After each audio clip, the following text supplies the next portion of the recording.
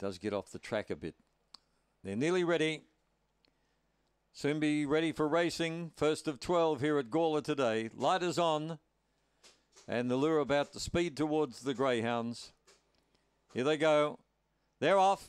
And Nigel Lee was away very smartly. He's holding the lead at the moment, although pushing on hard was One Last Hurrah. And joining it on the outside, Great Bambino. One Last Hurrah and Great Bambino. Coming around them quickly now is the favourite, which is about today. It's going up in a packed field, and in behind them, Nigel Lee looks for the run and coming home. Woodside Puma, they're spread across the track.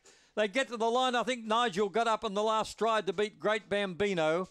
About today, Woodside Puma, Swipe Up was running on hard. They're followed by Eureka Kissed.